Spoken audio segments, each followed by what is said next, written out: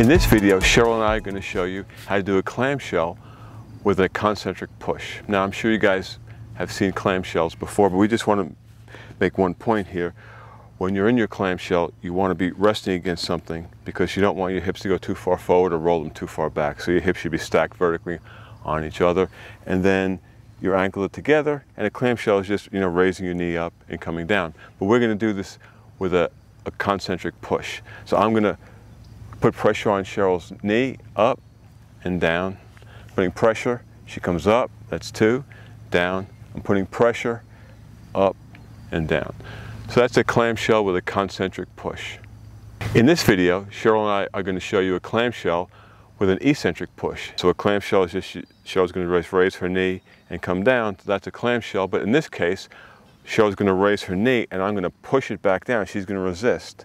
Okay, that's an eccentric push. She's going to raise it and I'm going to push back. Okay, so we're going to do 3 reps of this. Ready, Cheryl? So that's 1. She's going to come up. I release it. I press down. 2, and she's resisting. Release it, and I press down, and there's 3. So that's a clamshell with an eccentric push. In this video, Cheryl and I are going to show you how to do a clamshell with a transitional movement.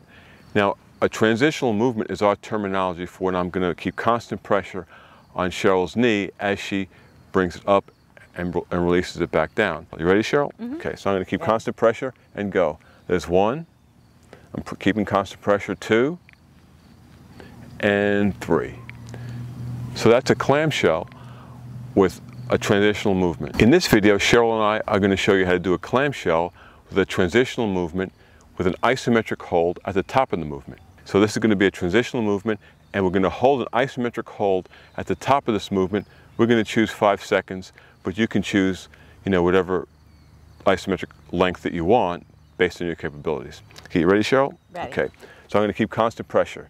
She's coming up. Now we're going to hold 1 1000, 2 1000, 3 1000, 4 1000, 5 1000. Constant pressure back up. 1 1000, 2 1000, 3 1000, 4 1000, 5 1000. Pressuring down. Okay, so that is a clamshell with our transitional movement with an isometric hold at the top of the movement. In this video, Cheryl and I are going to show you a clamshell with a transitional movement and an isometric hold at the bottom of the movement. Okay, so you ready, Cheryl? Ready. Okay, so I'm going to keep constant pressure and up, pressuring and pushing it down. Now at this point, we're going to hold 1 1000, 2 1000, 3 1000, 4 1000, 5 1000, pressuring down, constant pressure up, pressure down, holding 1 1000, 2 1000, 3 1000, 4 1000, and 5 1000, okay? The isometric length of the hold is up to you. It's based on your capabilities. So this is a clamshell with our transitional movement with the isometric hold at the bottom of the movement.